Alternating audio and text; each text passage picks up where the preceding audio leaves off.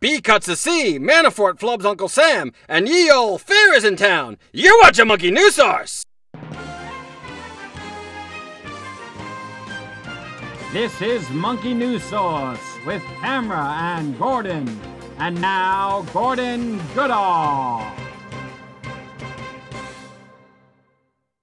All right, welcome to Monkey News Source. I'm Gordon Goodall. Thank you so much for joining us here at the Monkey News Source. And I want to take a quick second to welcome our home viewers and thank you once again for watching us on White Plains Community Media Facilities, or as I like to call them, WPCMF, or WAPAKMF. And as always, I'd like to also introduce my lovely host and best friend, hello, Tamra. Hi, everybody. Today we're holding interviews. Yes. Because we have some, we've been growing at such a clip that we need some extra help here at Monkey News Source. We're trying to see if we can have extra correspondence for our show. We're going to have some interviews coming up. Today's interview day, so we thought we'd hold them on camera with you guys now. Yeah. You know, what's a better test to see if someone can do something well? Yeah. If actually, you know, we put them on the hot seat right now and see how they do. They'll do like little mini interviews. We have a few interviews lined up. Exactly. So you want to bring in the first candidate? Sure. So let's see, who do we have here? I think the first guy's name is Mike. All right. Mike. Yes, we would like Mike. Can somebody bring Mike into the studio? Mike, can you come in, please? Mike, next, Mike. Yeah, someone called for me. Yes, hi, Mike. How are you? You here to audition for the correspondence job? Lights are so bright. Yes, I want to be the news person guy thing. Okay. Yeah. It says here on your resume you worked in a local news for 5 years. That's very impressive. Clean the cars. Oh, sorry. What did you say? I clean the cars. You clean the cars. All right. Well, you got to start somewhere, right, Mike? So, yeah. Mike, if you were to interview us, you know, just throw out a few questions. Give me an example of what it would be like if you were a correspondent on our show. All right. If you weren't you and you were somebody else, would you still like the other you, or would you be enemies? I mean, okay. I got another one. That's pretty good. Are tennis balls fuzzy because it makes them easier to hit? Well, I'm going to say yes. That's very specific. When you go on a boat, do you get seasick or airsick or both? Jeez, Mike, are you okay? Mike, are you drunk? Maybe a little. Okay, I just want to make sure you're feeling okay. Yeah. Because we don't have any liability insurance. I would take a boat. I would get sick on the boat, I guess. Sick, you would get seasick on the boat sick. I guess seasick. Sea. I guess. Right? Yeah. I feel a little sick right now. Oh no, Mike!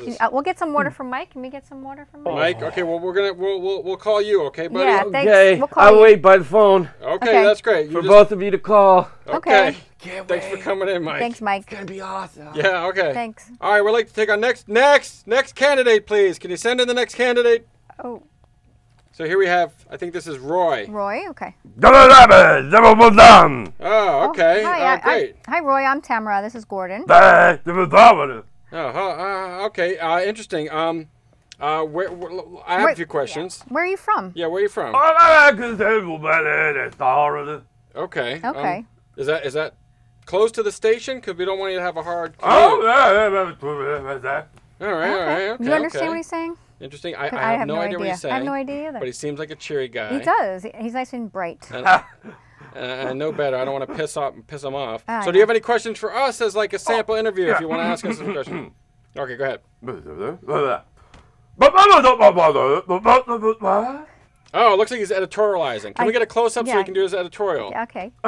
Right to camera there.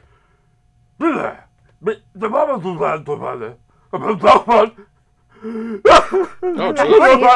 He's upset. Oh, no. Are you okay? Are you okay? Hey, whoa. Are you okay, buddy? It sounded like whatever happened was a bad experience. No. Is he okay? It's okay. Okay, all right. Whoa, Okay. Gordon. Well, that sounded like a bad He experience. doesn't want to be touched. Well, thank you for coming in. Okay. Well, no, we'll call you. Oh, yeah, we'll call you. Oh, he's leaving all sad. He's so sad. I wish I understood what he was saying. I know. It's tough to hire somebody when they don't speak the language. And exactly. Like, how do you communicate? Like, we're in communications. Seriously. I mean, he was very adorable. He was so cute. But I can't. I wish I could have hugged him.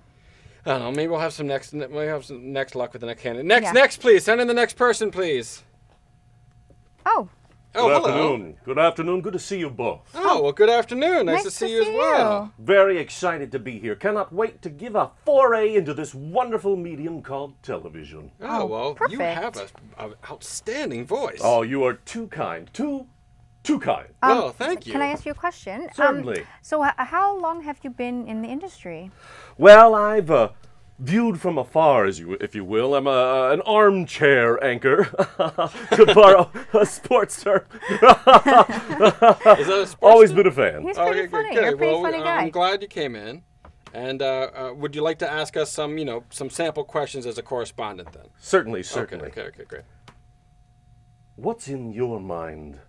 What do you pledge allegiance to when reciting the Pledge of Allegiance? Wow, that's a pretty deep Very thought. deep, interesting. Yeah, nice very question. Oh, I have another one. I have another one. Yeah, I want Okay, to hear great. more. Where did Webster look things up when he wrote the dictionary? Yeah. Oh, It's like a trick question almost. Interesting. That's very I don't know. Is that rhetorical? It's the one to think on, isn't it? Yes, it is. It certainly is. that's pretty good. He's got Good some good question. skills. Yeah, good questions. All right, I'm sorry. You have any more questions? Just one last one. Okay, please. Is it okay if, when I get the job, I only work from 6:15 to 6:22 a.m. on Sundays and Saturdays every other month?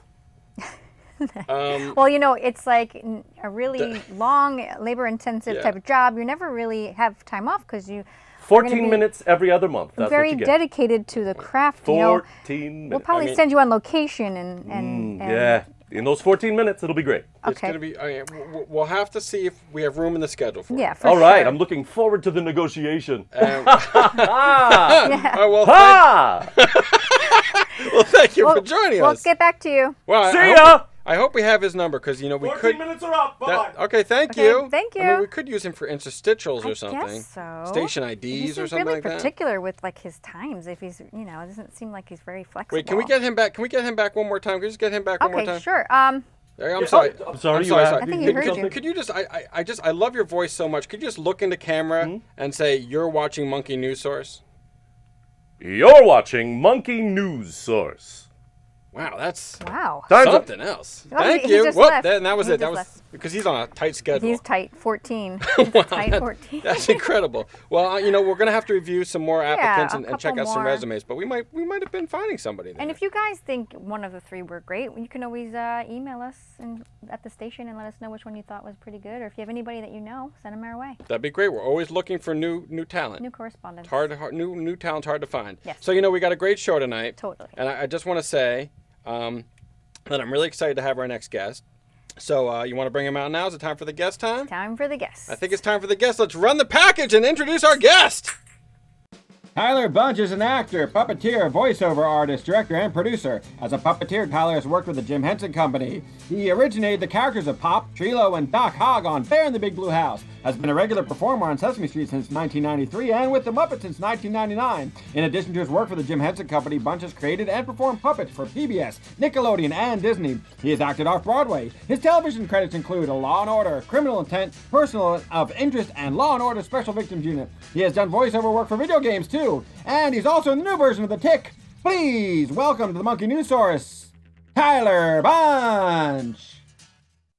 All right. That is a heck. Yes. Of a I'm reel, so I mean- excited to interview Tyler. I wish I have done that much I work. know. That's a lot of great Jeez, quality outstanding. work. It's amazing. I feel like maybe I'm like I'm not making enough well, effort you know in her. life. We have a really great show here. That's a lot of stuff. So let's welcome him, ladies and gentlemen, our guest, Tyler Bunch. Greetings, greetings. Hi, How are you? Tyler. Greetings How indeed. are Nice you? to see I'm you going to both. give. Nice to see you, sir. Oh wow, How's it that was going? it. I'm sorry to interrupt that. Let me get I out was of just the way giving a for you nice guys. little. Tyler, how are you, man? I'm well. How nice are to you? see you. Thanks for coming. So Thank you for letting me, come hang out. you're what they consider in the business a I don't know Spanish that well. What's number 5? Cinco. Cinco. You are a Cinco threat. Oh wow. You're a Oh, Cinco threat Cinco because you threat. got the puppeteering, Right. the acting, Yeah. you Directing got the and voice producing. artist, Right. or I guess that's VO artist maybe, VO. artist. producer, Vow artist. and Yes. director. Correct. That's 5 That's 5. things. Cinco. That's unreal. Yeah. You're it's a Cinco amazing. threat, man. Yep. How Throwing do you it down, manage? How do keeping you it real. How do you find the time? How do you find the time?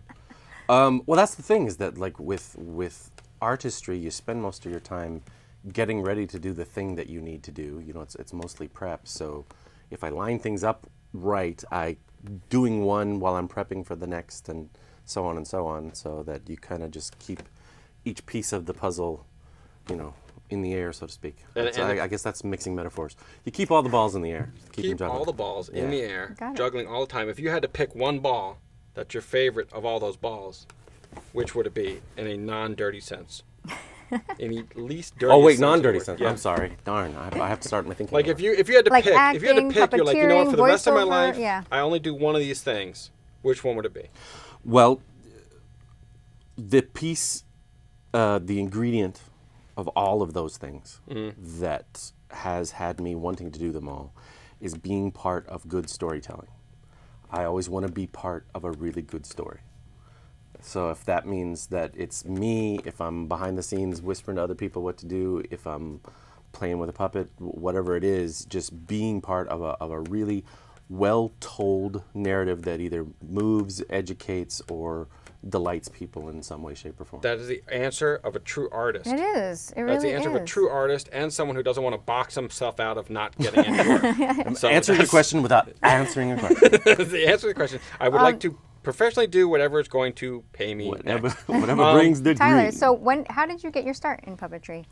Puppetry, like falling into the art of puppetry, kind of happened to me in high school. My high school drama coach was friends with a woman who was running the community outreach of a local mall that was being built.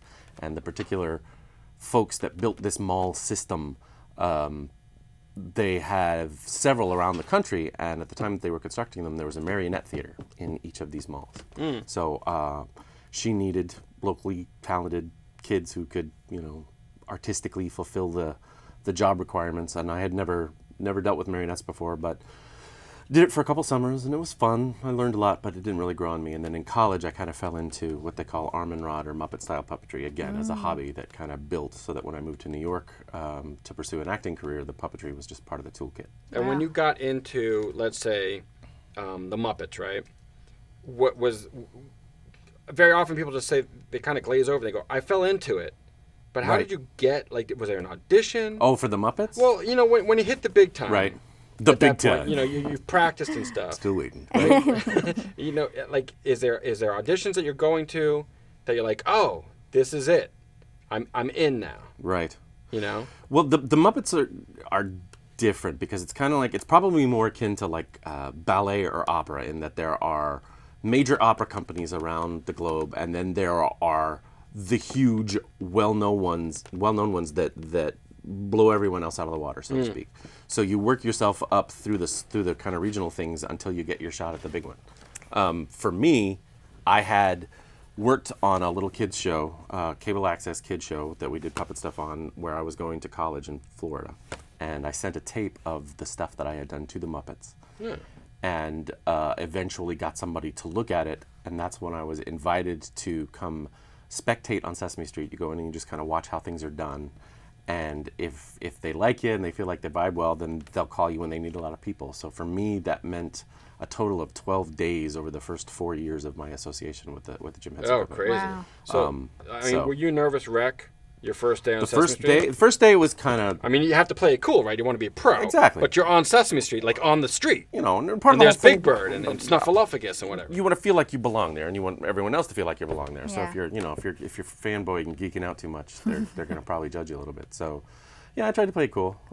So was Bear in the Big Blue House your first break with them, or? That was the first kind of big consistent job, and that Okay. was mainly because the head producer of that show, producer creator Mitchell Kriegman, had kind of gone through their roster of the upper echelon of guys until they got to folks down on my list, trying to find specifically. I think rumor has it that the character they were having a difficult time casting was Trilo, a little green and white lemur with the blue and white striped tail.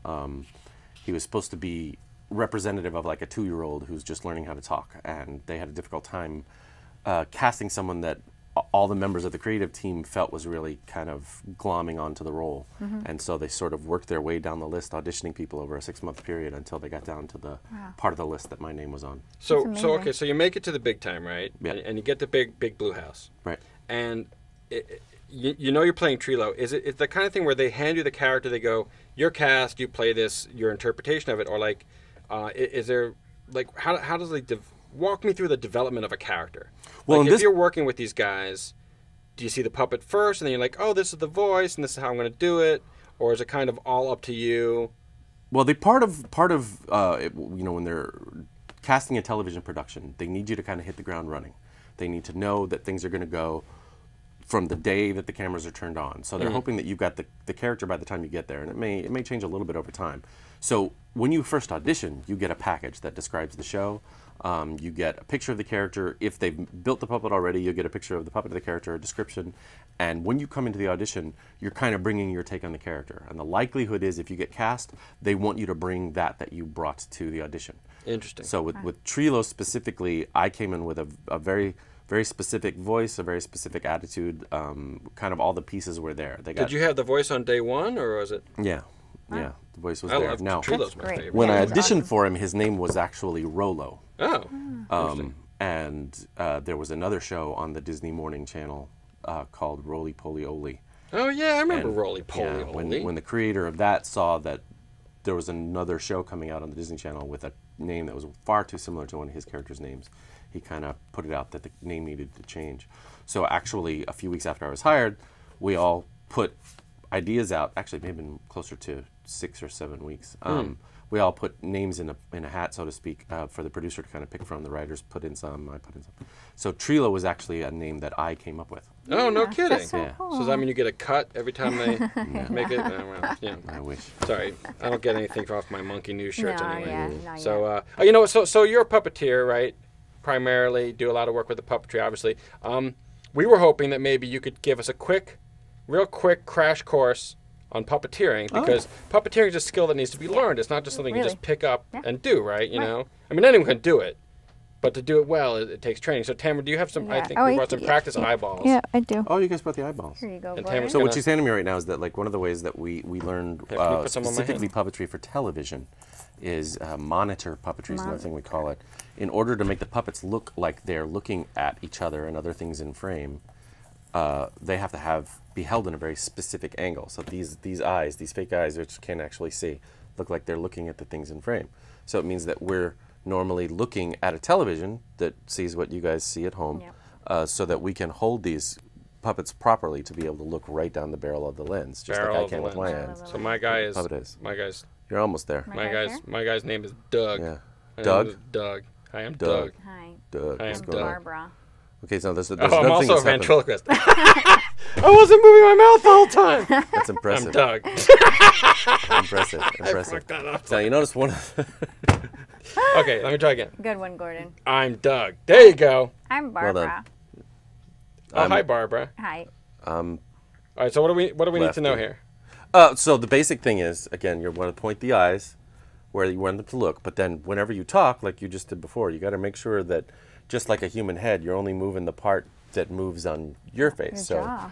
The jaw is the only thing that moves. So this being what's supposed to be like the top of the head, Bottom and this is jaw. supposed to be the jaw, Bottom you jaw. only want to move the jaw. Oh, good, Tamara. You got Yeah, this. like that. Jaw. Jaw. Good job, Tamara. See? problem. Now, if I were Hi, to talk Tyler. like Doug is talking, Yeah. I would have to talk like that. Oh, true. Oh. It doesn't really. You can't I'm go not like very that. good at this. Hang on. It's all right. You're not a good puppeteer, 1, Gordon. 2, 3, 4, 5. You know You're what? almost there. I'll have to practice. Practice. Well, Tyler, we want to thank you again for having you on the show. Thank you. Thanks for And having me, guys. thanks for joining us and everything. Thank you, Tyler. And you know, I'm very excited to share that we have a brand new sponsor on the show, Oh, yeah. and we're really excited to have him because we don't have any sponsors yet. Nope. So we'll be right back after this message from our sponsor.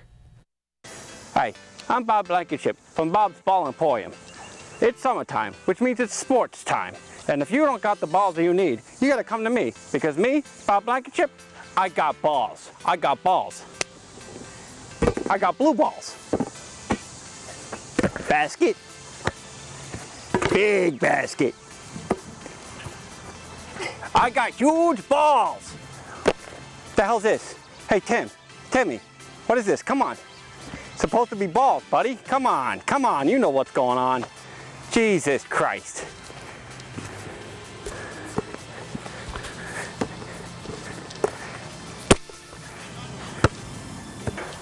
Balls. What's one thing you can't do in the summer without balls? Enjoy yourself. Go get some balls today. You make sure you get on down to Bob's Ball Emporium. grab my balls, and have yourself a good summer. Basket. Foot. Blue balls. Huge. Don't be a coward. Come down to Bob's Ball Emporium and get yourself some balls. If you ain't got balls, you need to see Bob. Wink. I said wink is a sound effect. People always ask me, Bob, why should I come to Bob Blankenship's Ball Emporium to get my balls? Well, I'll tell you something. My balls, they're not droopy, they're not soggy, they're not wet, they're not gonna slip out of your hand. My balls, they fit nice in your hands. You grab onto my balls, and you're not gonna wanna let go of them till the end of the summer. We are knee deep in balls. Come on down to my Emporium. I hope you're not feeling this, but just for the hell of it, I'm gonna grab my own balls. You can't get those at the store. Those are for my wife. Those are for Gloria. Hey, let's face facts. Not everybody's got the balls I got, so I'm just gonna come out and say it.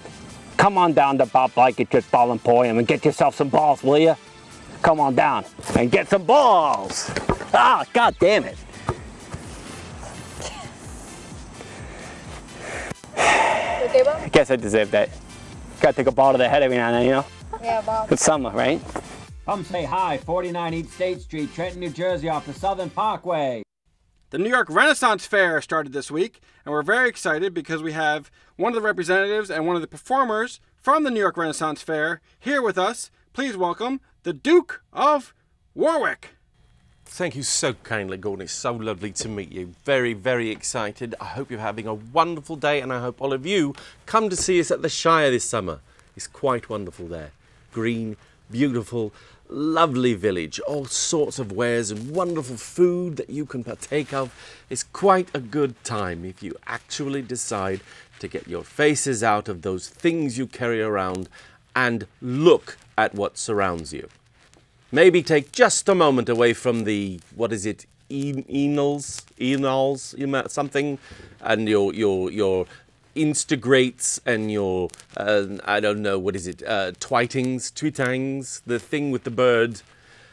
Look at the world around you for just a moment. Couldn't you, please? Wouldn't it be wonderful? Wouldn't it? Oh, hello. Hi. And what's your name, young gent? Harrison. Harrison. Have you had a lovely time at the Shire anytime recently? I guess? You guess. Yes, I You know, guess. the Shire with the chessboard with the gents fighting with swords and maces and shields. You've been, yes? Yes? Did you look at any of it? No. And why Sort not? of. Sort of, right. What were you doing instead? Mostly watching videos on YouTube. Of course you will. YouTube, what is this? Is this some sort of musical instrument? No. A tube, like tubular bells? It's on a phone, and you phone. watch stuff on A it. phone. Yes, you You watch. watch things on. So it's Instead of- the block of glass I see people wandering Yes. around with. Yes. That brain outside of your own skull that Yeah. you walk around staring at, somehow drooling, your eyes never blinking, your eyes never looking Okay, up. It's a okay. wonder you don't trip over everything. We don't drool. You don't drool. No. All right, I will give, sir, that I may have insulted you in some way, suggesting that you personally drool, but you cannot tell me that you haven't seen others of your ilk simply and the eyes transfixed, drying out because they never blink. Not true. Not You true. wanna try? Try what? A phone. Let me see it. What do you do with it? You can tap on one of those apps and something App? happens. Yes. You tap on an app. Yes. You app tap. Those are called apps. Like You an apple? swipe. Can you No. eat this? No, you cannot eat it. No. Swipe and you go to different Swipe? pages. That is disgusting. Let- Why let- would I like this? Oh, Swipe. you... I see. Right. And you can click on any of those apps. Click. Not Clicking not away. flick. Click. Not No? flick. Like tap. Like Tap. Like that. But on the phone. Oh! Yes, nothing's happening. I see. No, Is tap that on your an face? app. Gotta tap on an app. Tap on an... Like It's one of this. those thingies. Right, like that. No, that. Why don't we, couldn't we just communicate face to face like this? Hello! How goeth your day? I hope it's a pleasant one, and your journey, forsooth, shall be exciting. And see how this is. And then look, what color eyes I have. You can see it. Blue. Good for you. It's so irritating. So, you have to understand how here I am wanting to communicate with you, and your face is in this. You have to understand how challenging that is. What's fun about that? You can play video games. Video games. What about real games? Tag, pin the tail on the donkey. I'm pretty sure they didn't have that back when they were back in the, what do you call it? The Renaissance? Yes. They did not have that game. It was invented 100,000, 300 years later. So, what do you imagine we did back in the Renaissance? Drink beer and eat turkey legs. So even the children were drinking beer and eating turkey legs? Except for them. So what were the children doing? Going to fairs? Right, going to fairs. Maybe going about and seeing, I don't know. Yeah, they went to puppet shows. See, this one would be me, and this one would be you. Look, uncanny resemblance. Smile, really. Yes? It's like I knew I was going to meet you. So, here you are. Oh, look at a wonderful Shire. Wait, I'm just going to look at my video game. Greetings, young gent. How fares your day, good sir? What is it you're doing? Go away, you bother me. Oh, go away, shall I? No. How about I treat you like I feel? Look at me! Why won't you pay attention to the world around you? Around you! Look around you! Stop looking at the world through that lens and pay attention to things other than this screen! Hi, there you are. I was in line for the dueling horse thingy over there. I was waiting in line and you turned around and here you are. I'm glad. Thank you so much for talking to him and making sure he's okay. Certainly, my lady. Thank you. How are you? I'm quite well. And how goes your day thus far? Can we just get a quick selfie? Because I have to go back online because we're going to do some dueling horses or something. Why didn't you have deodorant back then? Why don't you have deodorant? That's so cute. Deodorant? Oh, do you mean I smell? All right, guys, that was a heck of a show. We're really excited, and thank you again, once again, for Tyler Bunch for being here with us. And it's that time once again for Plugorama!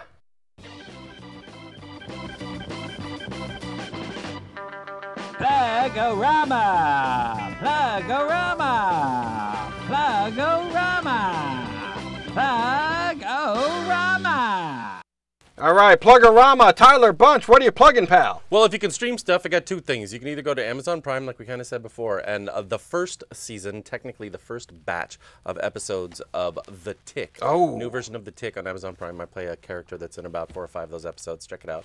And also Netflix, family-friendly show about theater curriculum called Julie's Green Room, starring the incomparable Julie Andrews. And I played the one talking animal character on that show whose name is Hugo the Duck. Outstanding, outstanding. Thank you again, Tyler, for joining us. Tamara, Plugorama. You can watch our show every Friday at 10 o'clock and it replays on Saturday at 2 o'clock and 8 o'clock. Only here on Wapuckamuppa. I'm Gordon Goodall. I'm Tamara. And that's been the Monkey News Source. Thanks for watching, and that's the whole rack of bananas.